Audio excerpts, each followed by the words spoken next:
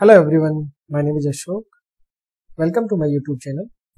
Today with this video, I am going to start a new series on LWC interview preparation with questions and answers, in which I will create multiple videos and will start from basic to advanced questions.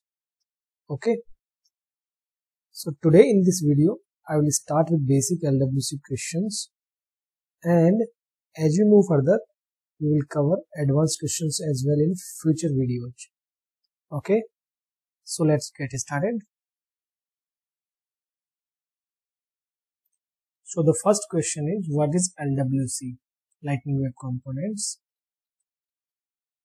So we can say LWC is a client-side JavaScript framework that built on top of latest web standards like custom elements, templates, shadow DOM, decorators, modules, and latest version of ECMAScript.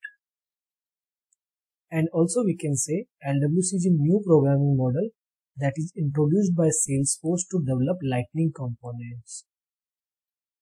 Previously, Lightning components could be developed by using the Aura component framework, but now we can develop the same Lightning component with LWC as well. And we can use those LWC components inside Salesforce, like on app builder pages, community, on Aura pages, Aura components, Visual Force pages, and in quick actions also. And outside of Salesforce server as well, we can use those Lightning components with Lightning out feature, but that is in beta version right now. Okay, so main thing is LWC is a client-side JavaScript framework. It means whatever code we have written in our component, that will execute at client end, not on the server. Client means wherever we are running our application, like our browsers. Okay, so this is the very basic definition of LWC. So now let's jump to the next question.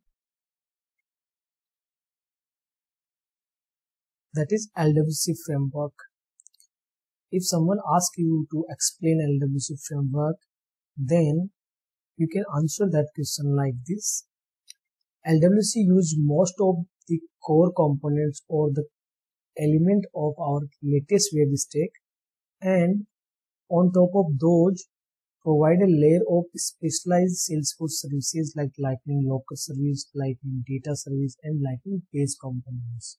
It means LWC mostly use web stack features, like as you can see over here in this image in bottom part, like web components, templates, custom elements, shadow DOM, modules, ECMAScript, event, and standard elements and rendering. So all these are the part of standard web stack. So we can say LWC mostly use core features of JavaScript, and on top of that, Salesforce added their few layers for security and data and for base components. Like for security, Salesforce added Lightning Local Service. For data communication, Salesforce added Lightning Data Services. And for pre-built components, Salesforce added base Lightning components. Okay, so we can say LWC is the combination of web standards and Salesforce metadata. Now, next we have what are the advantages of using LWC. So the first advantage is LWC use latest web standards. So as we have seen in previous slide, LWC support most of the latest web standards like custom elements, templates, shadow DOM, and decorators. Next is easy to learn. So now as we know, LWC use native web standards, or we can say generally in LWC we write code in standard JavaScript and HTML. So if anyone has experience on JavaScript or web development, so they can easily work on this. Like if a developer has experience in Angular, then he can quickly get started with LWC as well, because both follows the web standards. So it would be easy for the developer to get started with LWC. So we can say LWC is easy to learn. Next is best performance. Mostly browsers know only three things to render a web page, Those are HTML, CSS and JavaScript. And in LWC we are writing most of the code in all these native languages, so performance is very high, because in this case there is no need for additional web browser engine operation to convert the code as per the browser requirement. Or we can say there is no extra abstraction layer and code is already in browser compatible format. And as we have seen in previous slides, LWC built on top of latest JavaScript features or web standards. So obviously there will be better performance with LWC, and all the code browser understand by default, so there is no need for additional layer and all the things. Next we have coexist Aura components. So we can easily use these Lightning Web components in Aura components as well, but vice versa is not possible. Like we cannot call our Aura component in LWC. So this is also a good feature, like we can call our LWC in Aura, and we can establish data communication also, like we can pass data from LWC to Aura and vice versa also possible. Next we have better security. So for security, Salesforce implemented an additional layer on top of LWC, that is Lightning Locker Service. Locker Service enforces security by wrapping each Lightning component in its own container. And Locker Service is enabled by default for all custom Lightning Web components. In nutshell, we can say whatever request we are processing through the Lightning Web component to the Salesforce, like to the Apex or in the Salesforce, those are passed through the Lightning Locker services. So if Salesforce found any malicious request, in that case request can be controlled at there only. So we can say with the help of Lightning Locker services we have better security in LWC. Next we have out-of-box components.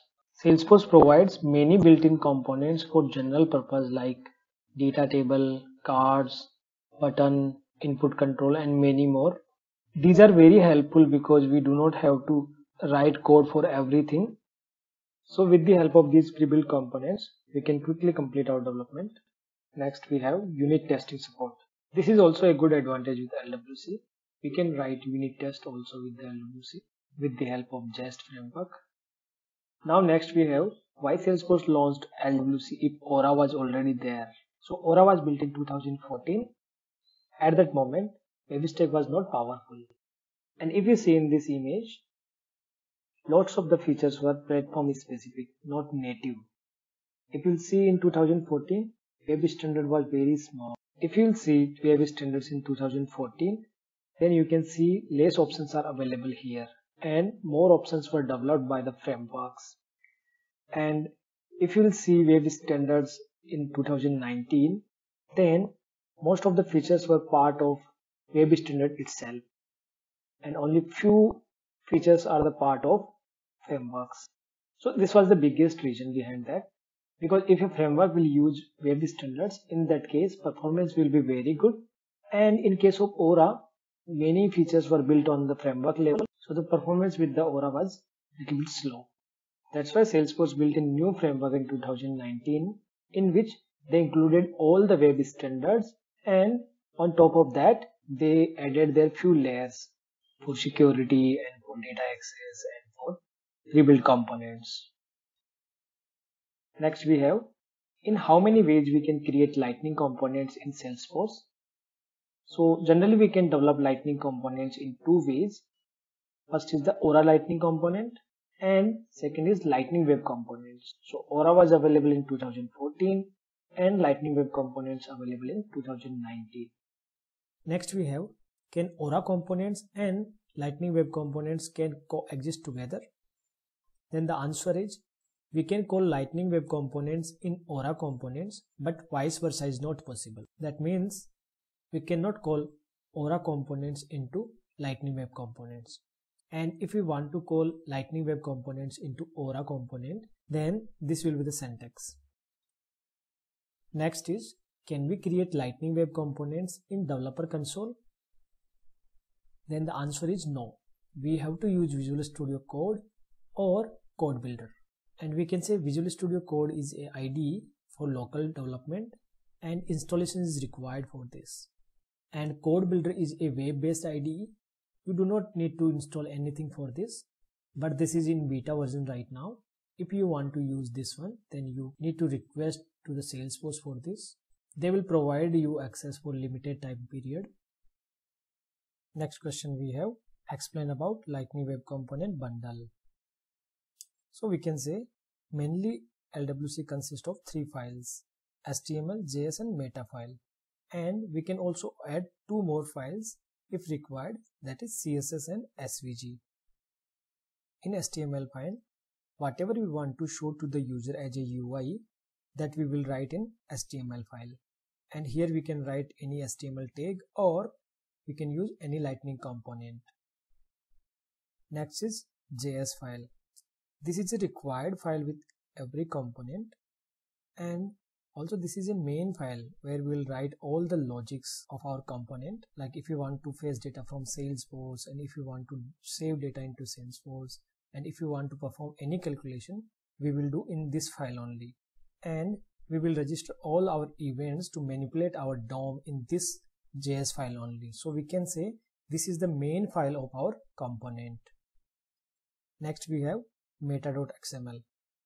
This is a kind of configuration file where we can define few settings regarding component, like where we can use this component, what will be the name for this component, what will be the icon for this component, and all the things.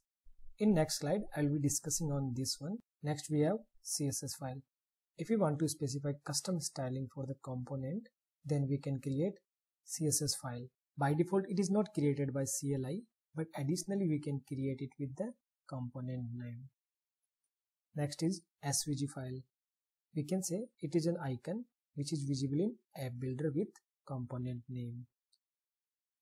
Now, next question is explain meta.xml file properties. You can see over here we have lots of properties, so let me explain one by one. Here on line number 3 we can define Salesforce release version. Next we have is expose property. So whenever we want to expose our component to be used in Lightning pages, in that case we can define it true, else it won't be available to be used in Lightning pages. Like it won't be available over here.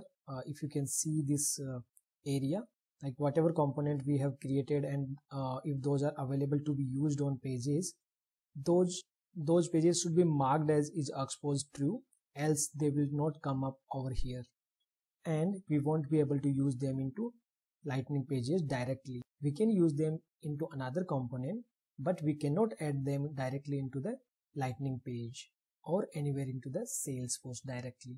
Next is master label. With the help of this property, we can define component name.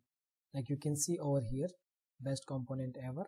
So this is the name that we have defined. And if we didn't use this property, in that case, here we can see the component file name itself. Next we have description. Description will be visible when we will hover on that component name. So you can see over here in the highlighted image. So this is the description. Next, an important property is targets. So in targets, we can define like where our component can be used in Salesforce. As you know, like we have different kind of pages in app builder, like record page, app page, and home page, and community page, and many other things are there. So here we need to specify like where we can use our component. So I have specified over here like this component can be used in record page, app page, and home page. And if I want to use in community also, in that case I can specify over here. Okay. Next we have target config. So in targets we can define all the areas where we can use the components like record page, app page, and home page. But if we want to specify for particular record page, in that case we can specify in target config. Like I have specified like I can use this component in account, opportunity, and warehouse component, warehouse object. So in the target config we can specify particular pages also. And I can also define the property over here. So let me explain like what is the use of this property. So when we are going to use this component anywhere in Salesforce, let's say we are going to use this component in Lightning app builder pages, then if we want to give a option to the admin to specify some variable values, then we can define that in the property. So you can see in the right part, I'm here for app page. So you can see I have specified target, that is app page and home page. So whenever I'm going to use this component in app page, then I can see a checkbox because I have used type boolean over here. So checkbox is already created over here. So admin can specify value for this one, and we have defined a variable in component itself. So whenever this component will be called through this page, then that this value will be auto populate over there. For another example, let's say like if you want to specify the grid page size or table page size, then you can create a number text box over here and give a option to admin, like he can define whatever how much page size he wants, then you can define over here, and in your component you can get it and apply on your grid. So this is how you can give options to the admin to configure some parameters or some variable values. Okay. Next we have, can I deploy component with empty CSS file? Then the answer is no, you cannot deploy component with blank CSS file. In that case, you will get a deployment error. So that's it for this video. In next video, we will cover questions related to little advanced topics like what are decorators, component lifecycle hooks, how to communicate data between components, what is LMS, Lightning Message Services, what is Lightning Data Services, and how we can call Apex methods. Okay, so please subscribe my YouTube channel so you will get notification for further videos. Thank you so much for watching this video. I will see you in next video.